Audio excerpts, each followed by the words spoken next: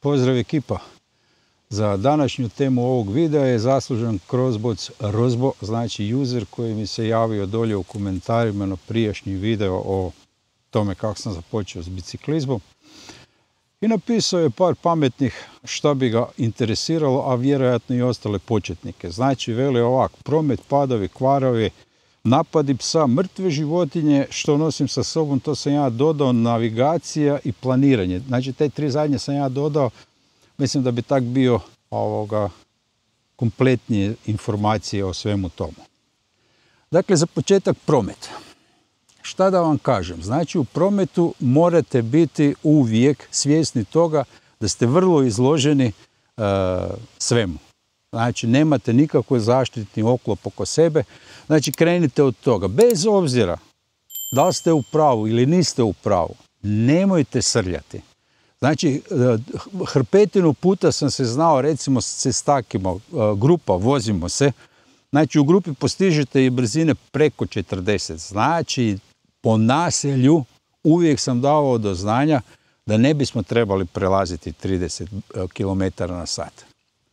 Problem osnovni je u tome kad vas ostali sudionici u prometu ne doživljavaju tako brzo. Znači, 1000 put mi se dogodilo, idem, auto izlazi van sa sporedne ceste i trebao bi me pričekati. No, međutim, on krajičkom oka registrira da je čovjek na biciklu. I onda vidite sljedeću reakciju. Znači, ja sam već blizu, ali ja držim kočnice i znam da se to može dogoditi. Znači, ja sam već blizu i on još jedanput provjerava i stepe se. Znači, stepe se kako si brzo stigo dok te prvi put pogleda i sad dok te kontrolira. Ako imate sreće da kontrolira, ako nemate sreće, on će krenuti. Ako ste vi isto tak na 40 plus na onim tankim gumama, znate da je zaustavni put prilično dugačak. Dakle, morate biti svjesni toga da vas drugi sudionici u prometu ne doživljavaju da ste tako brzi. Znači, prosječni biciklista, ja mislim da ide tam neki oko 12 km na sat. Pa si sad vi zamislite kad jurite preko 40. Jednostavno, znači, morate biti svjesni toga. Znači, čak i na mountain bajku postižete bez problema brzine iznad 25. Znači, oko 30 bez frke se vi vozite s mountain bajkom. Kod mountain bajka imate sreću, ima široke gume i imaju disk kočnice. Ok, i ovi novi cestovni bicikli imaju disk kočnice, ali imaju tanku gumu. Znači, površina kojom vi kočite je puno manja. Nikad neću zaboraviti jedne nizbrdice. Bili smo u skupini, znači vođa skupine misli da svi znamo kud bude on krenuo. I sad najedanput čovjek skrene desno, ja moram kočiti da ga ne puknem. Ne? I ja sam zakočio, čuješ. Znači, kad sam došao tam gdje smo stali, pogledaš što je 15-20 cm gume nema. Znači, guma se drži ona vlakna ju drži i to je sve. Znači, toga uvijek morate biti svjesni. Sljedeća stvar, znači, one kulturi u prometu, mislim da je gubljenje vremena. Znači, i vozači automobila, ali i biciklisti, da se razumijemo, i biciklisti znaju biti vrlo nekulturni u prometu. Znači, od toga da vam vozači prilaze preblizu, da ne znaju da moraju dati žmigavac. Neko im je utuvio glavu da se za obilazak daje žmigavac. Meni neko objasni kako možete obići neke koji se kreću u istom smjeru kud se krećete i vi. Znači, to ne obilazite, nego prestižete. Kad ja stojim, onda me možete obići. Ali kad se ja krećem u istom smjeru u kojem se i vi krećete, vi mene prestižete. Ali ne, u autoškoli će, znači, čak mi je instruktor jedanput kad sam zaustavio, rekao mladom vozaču, jer vam rekao instruktor da date žmigavac. Pa ne mora. Dragi moji, morate davati žmigavce. Zapamtite si da morate davati žmigavce. Isto tak, dragi biciklisti, znači ne možete se voziti sa oproštenjem ko stoka po svojoj strani ceste. Negdje ste čuli da vi nemate pravo. Imate pravo zauzeti, sad ne znam, nemojte me za riječ držati, mislim da je 40 ili 50 cm desnog ruba kolnika, osim ako ima biciklistička. Znači, to je ono koje imate pravo zauzeti. A sve ovo ostalo, kad se vi vozite po dva, pa prosim vas lijepo, ajte, molim vas. Sljedeća stvar koje sam isto i doživio kao vozač automobila, znači ide skupina biciklista. Njih je 30 u skupini. I okej, predivno je to, kužiš, skupila se škvadra, ide škvadra i vozi se. No, međutim, nisu ostavili prostor za pristizanje. Još onda, da bude stvar bolja, skupina se razvuče. Znači, skupina od 30 biciklista može biti dugačka i 400 metara i vi ju ne možete prestići. Morate imati prilični komad ceste da vi to prestignete. Znači, dragi biciklisti, kolege biciklisti, i na to treba pripaziti. Znači, ako je grupa malo veća, pa dajte se složite u nekoliko manjih grupa ili se stisnite jedan do drugoga, pa tako da vas vozači automobila mogu prestići. Jedanput sam prestižući jednu grupu međimurskog kluba, neću ga imenovati, doslovno, znači ja dam lijevi žmigac, znači tip je s biciklom na lijevoj strani kolnika. Ja mu trubim, on kaj ja hoćem. Pazite, nije na svojoj strani kolnika, nego na lijevoj strani kolnika. Halo. Znači moramo svi, znači zapamtite si, uvijek budite svjesni toga da su ljudi takvi kakvi jesu. I da vi nemate baš nikakvu zaštitu. Vas ako dotakne, znači vi se vozite 30 na sat, ajmo, i samo vas dotakne, on se vozi 100. On dotakne vaš lakat s ovim, kako se zove, retrovizorom. Uz malo nesreća vi lakat više nemate. Sljedeća stvar je, iza toga padate. Znači, iza doticaja obično slijedi pad. Znači, pokraj kolnika znaju biti razni šahtovi, betonirani prelazi, ovo ono, to je strašno opasno. Znači, zbog toga, evo, kaciga. Nikad se nemojte voziti bez kacige. Kaciga glavu čuva. Nije to bez veze ovoga rečeno. Istina, Bog vele da je čizma glavu čuva. I ona čuva glavu. Ali kaciga je najvažniji dio opreme. Znači, ja znam kaj radim. To je najčešće kaj sam čuo od svih. Znam da vi znate kaj radite i vjerujem u vas i vjerujem da ste sposobni sve, no međutim ono kaj ne znate kaj rade drugi oko vas. Osim ako ste Nostradamusi. Znači, tu ću sad i ove padove obraditi, kaj je kolega rekao. Znači, rukavice. Vrlo često sam čuo, a šta će mi rukavice? Nije zima, kaj se šminkaš s rukavicama i tako dalje. Znači, ako dobro pogledate, ove rukavice imaju prste. I uvijek budu imale moje rukavice prste. Znači, na početku, kad nisam znao, kupovao sam rukavice bez prstiju, dok nisam skužio, ili sam pročitao ili ne znam kako, došao sam do informacije da u stvari rukavice bez prsta, ok, puno su bolje nego nikakve rukavice, ali bolje kupiti rukavice s prstom. Znači, rukavice imaju zaštitu na dlanovima i na prstima. One služe tome da kad padnete, znači uvijek čovjek reagira tak da stavi ruke kad pada. E sad, ako idete po šoderu se zaustavljati rukama, možete si misliti kako vam budu izgledali dlanovi, prsti i sve ostalo. Tome u stvari služe rukavice.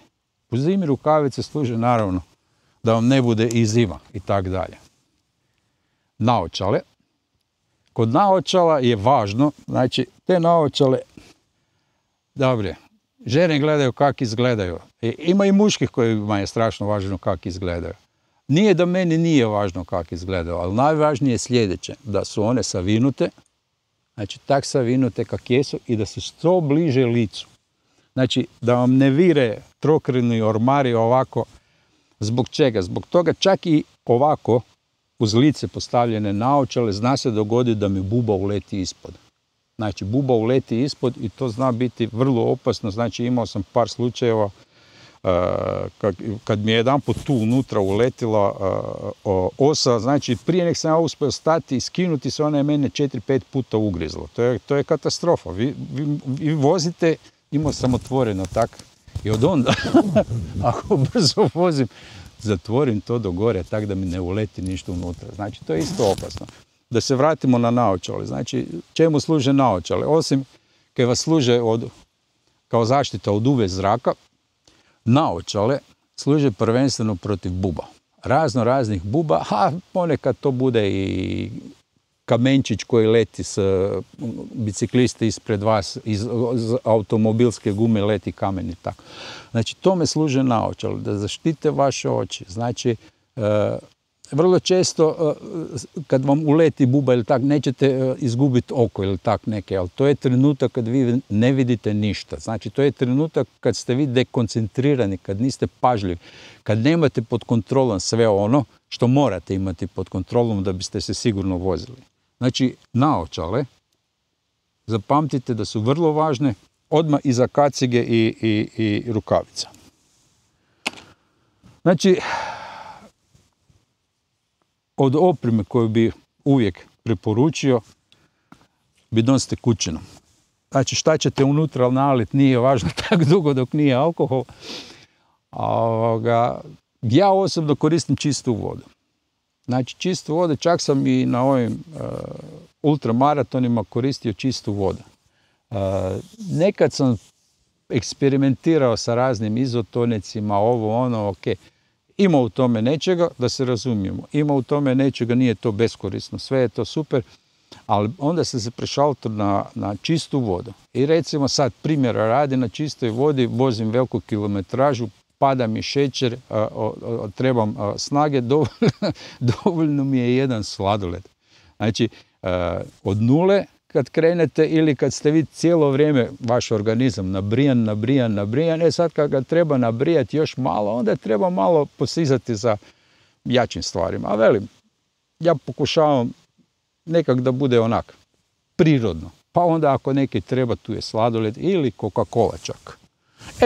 Obavezna oprema po meni je i mobač. Mobitel vam treba za 1000 stvari. Znači, idemo prvo od onih ljepših. Znači, na njemu možete napraviti si ruticu, navigacija. Kad se vozite pa ne znate di ste, uvijek možete uključiti Google Mapse i pogledati, ili ako ne imate neki specijalizirani program. Znači, mobitel je dobar i zbog toga jer imaju kamere dobre. Ljudi moji, ja bez mobitela, znači, to mi je najčešće slike koje objavljam su u stvari slike s mojeg mobitela. Znači, njih najviše objavljam, zato jer mobač uvijek sa mnom. I onda ide ona ružniji dio stvari, ako vam se nešto desi, recimo pukne guma, a rezervne nema, zoveš, već koga zoveš, dojdi po mene i to je to. Ili, ne daj Bože da se dogodi neke gorega, znači onda imate mogućnost nazvati službu već koju trebate, tak da vas pokupe. Znači, kad smo kod toga, odmah ću prijeći i na navigaciju. Znači, sad nemam gore na biciklu Garmina, jer znam di sam, znam kud se vozim, nema smisla, sve ostalo mi obavlja ručni Garmin. No, međutim, imam 810-ku, znači gore su mapsi još na SD kartici, znači ne trebam internet, ne trebam ništa, imam gore topografske karte, NT nešto bla bla, i uvijek znam, znači cijelu Europu imam unutra, znači topografske karte, čak i ove poljske puteve imam unutra označene i s njima najčešće vozim. Kod tih navigacija, znači sve skupa možete obaviti i na telefonu, što je istina. No, međutim, lakše je na specijaliziranom uređaju. Znači, specijalizirani uređaj imate neke opcije koje nemaju telefoni. Specijalizirani uređaj poput Garmina je vodootporan, znači prilično je otporan i na prašinu i na sve te ostale vremenske uvjete i baterije su im prilično dobre, znači traju prilično dugo, dok će telefon, kad je uključen i non-stop ekran, jako brzo trošiti bateriju. Znači, probajte neke iskombinirati te Garmine, ja imam tu 810-ku, ne vidim razloga da kupim novi Garmin. Znači, išao sam ih, provjerio sam ih, ne vidim razloga, osim što je dobro, hiljadarka ima veći ekran, eto. A ovo ostalo, ako možete nabaviti 810-ku s dobrom baterijom ili bilo koji drugi uređaj, proći ćete puno jeftinije. Idemo sad dalje na kvarove.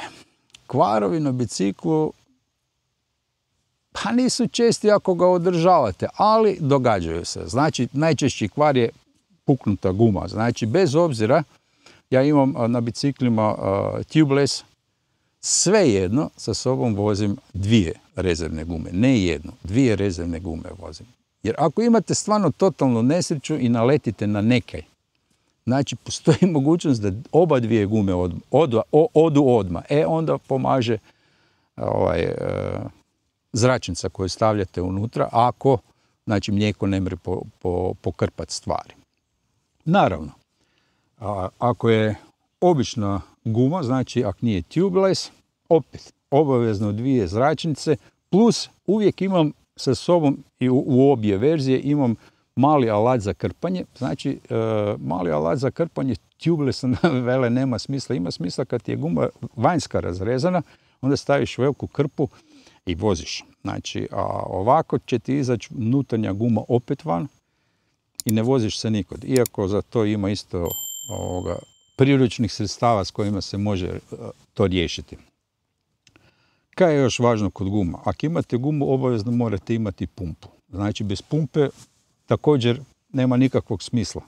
Ja koristim one CO2 patrone, znači uvijek imam dvije CO2 patrone koje mogu nadrukati 29-ke, znači ne znam koliko je to grama, one velike, ali ih ne koristim za dopumpavanje jer nema smisla. Vi kad ju otvorite, ako ju ne potrošite u roku dan, dva, ona će se polako isprazniti. Znači za dopumpavanje koristim klasičnu pumpu, dok ako treba, ako je baš gumi defekt i mijenjali ste gumu, onda bi trebalo 3 gladne godine za ovu običnu pumpicu da napumpate to. Znači onda koristim CO2 patronu, tup, to skoči i to je to.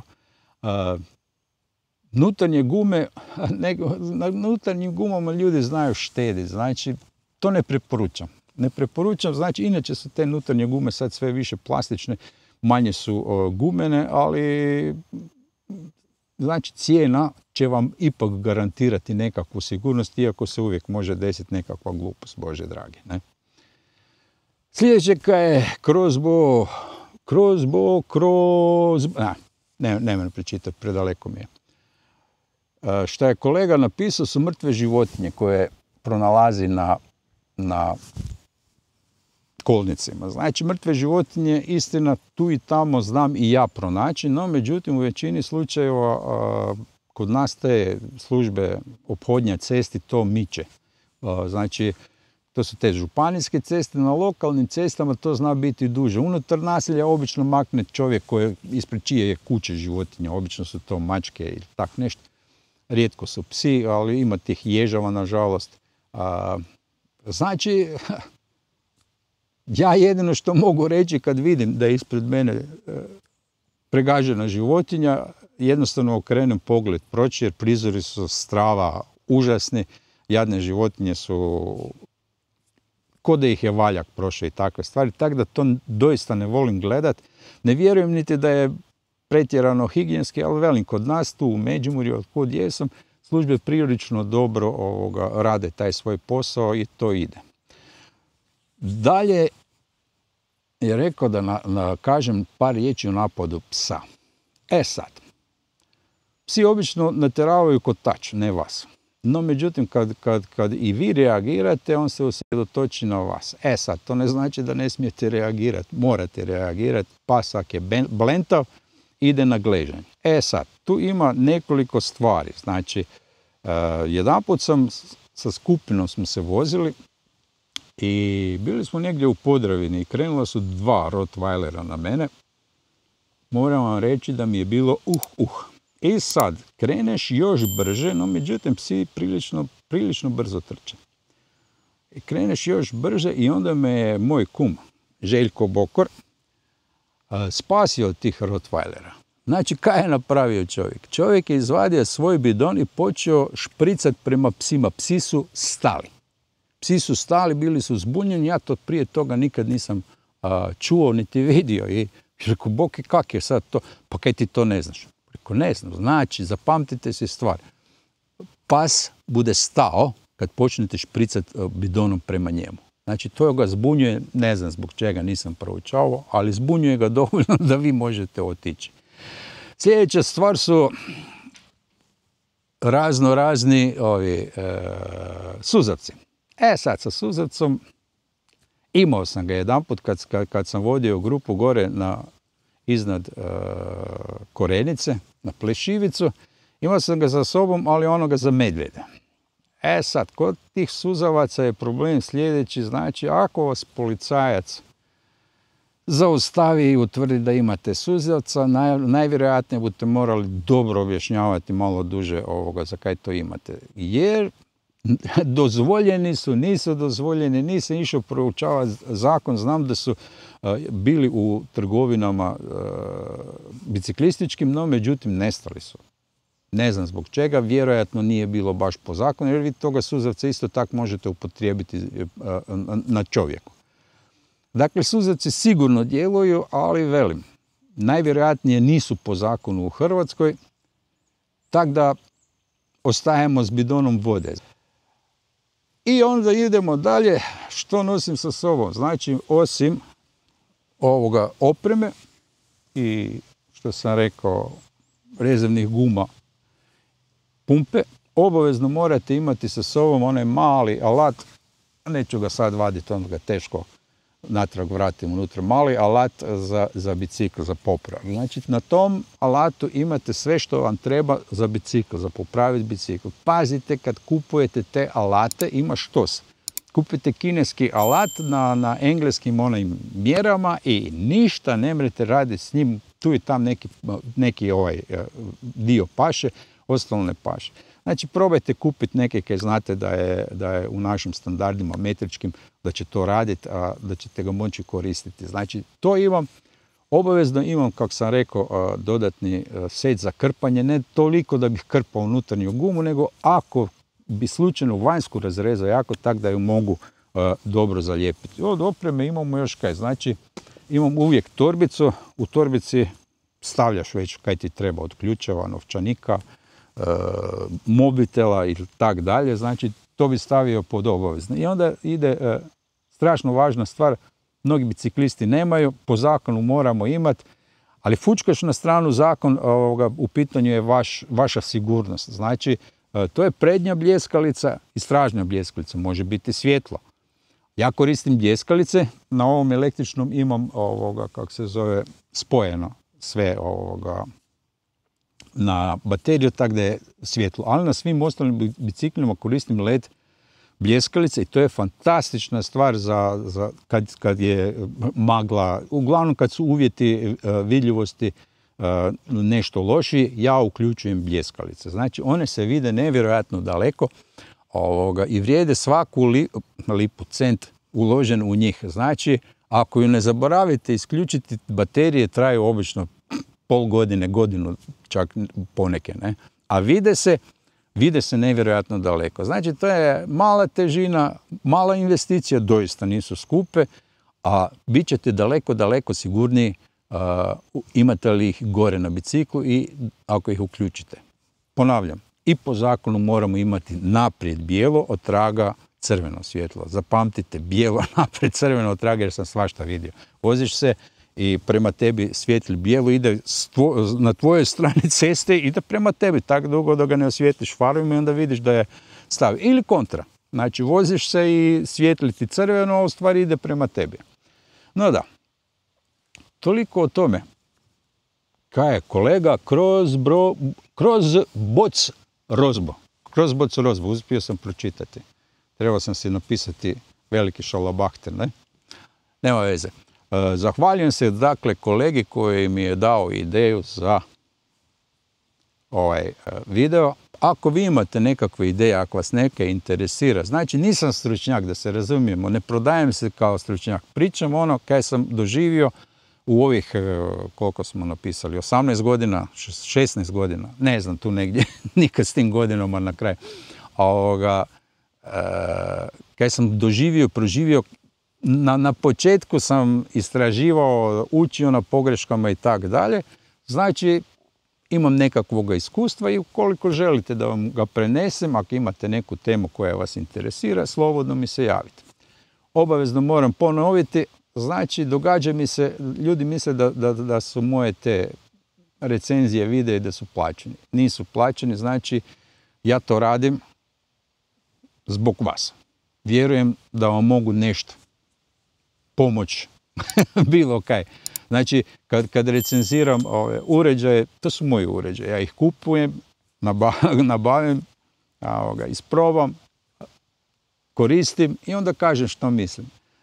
Znači, nemojte se brinuti o tome koliko je moja recenzija iskrena ili nije iskrena. Trenutak kad mi neko plati, vjerujte mi, na početku videa, ne da ću reći, naglasit ću nekoliko puta, ali sumnjam da mi bude neko platio. No, nikad se ne zna. Ništa, ekipa, subscribe-ajte se, lajkajte, pribilježite se, kaj znači subscribe-ajte se i kao notifikaciju uključite tak da znate kad izdam sljedeći video. Pozdrav ekipa!